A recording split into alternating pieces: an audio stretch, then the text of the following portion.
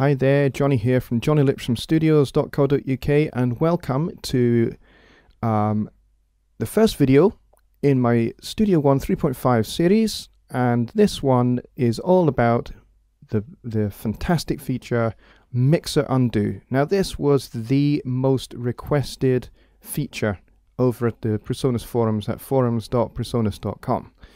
So I think just about everybody is raving about this in the few days since Studio One 3.5 was released. So it's very, very cool, and I'm very glad that this is in here. Now, we call it Mixer Undo, but I prefer to call it pretty much Mixer. It's not just Mixer Undo, it's undo almost everything. You can undo almost everything now in Studio One.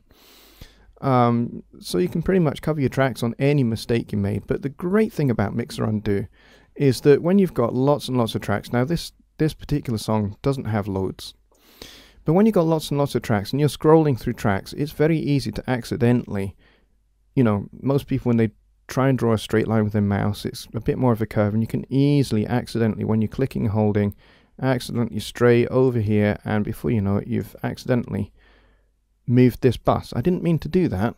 Now what I now can do in Studio One 3.5 is I can do Control and Z, and it undoes that. Now as it happened, I hardly moved it the first time, so it doesn't really matter too much. But the cool thing is I can check. I can go to Edit, I can go to History, and I've done it, so it's okay. But let's say I moved it much more than that. Let's say I did that or something. I moved it up to +6 by mistake. Didn't want to do that. I do Control Z, and it goes back to -4.8, which is where it should be.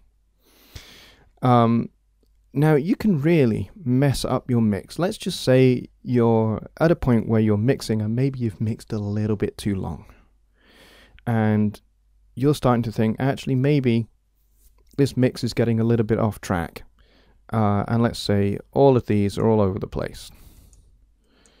I'm just really going to put it out of whack now, and I'll chuck a few of these around as well.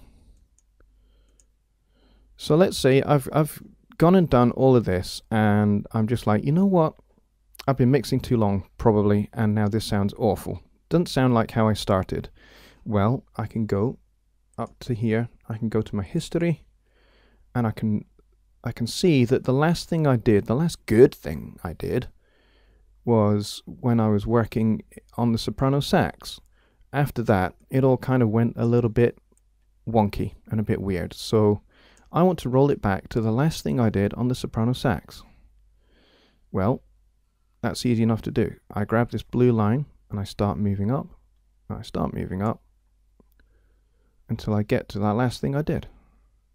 And as you could probably see under here, all of these were adjusting themselves back to where they should be. And now normality has been restored. Sanity has been restored to your mix.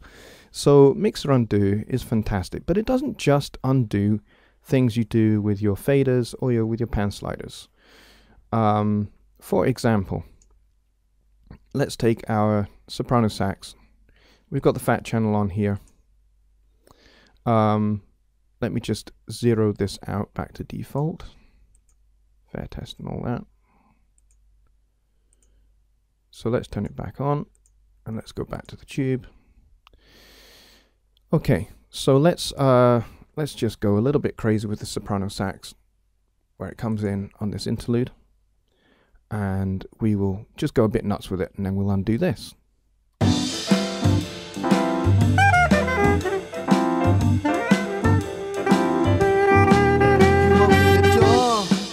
Okay, it's really short, this section, but have a listen again.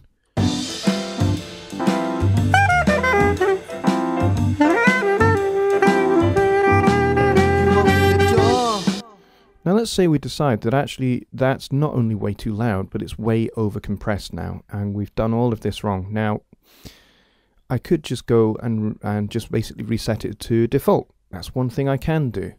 But I can, if I wanted to, I could just go Control or Command Z, and now the peak reduction is back to 0 and the gain is back to 40, which is where it was to start with. And I can then go and readjust and everything is fine. So you can, sky's the limit pretty much with what you can do with undo now. There's only one small caveat, and I'd like to see this maybe addressed in a future update, which it might be. And that is, in the history, let's say all of this was fine. All of these adjustments that I made were actually fine, and I'm happy with them. But let's say this one here, this is the one I don't want, number 2. Set volume to -2.5. Let's say I just want to take that one out, but all of this is okay. At the moment, you can't do that. You can't, I don't think you can anyway. You can't just kind of, no, see? It just rolls it all off. So you can't do that as yet, but hopefully, maybe in a future update, that might happen. You never know. So there we go, mixer undo. Get stuck into it, enjoy it. Hope it makes your workflow and your mixing much easier. Until the next video, bye for now.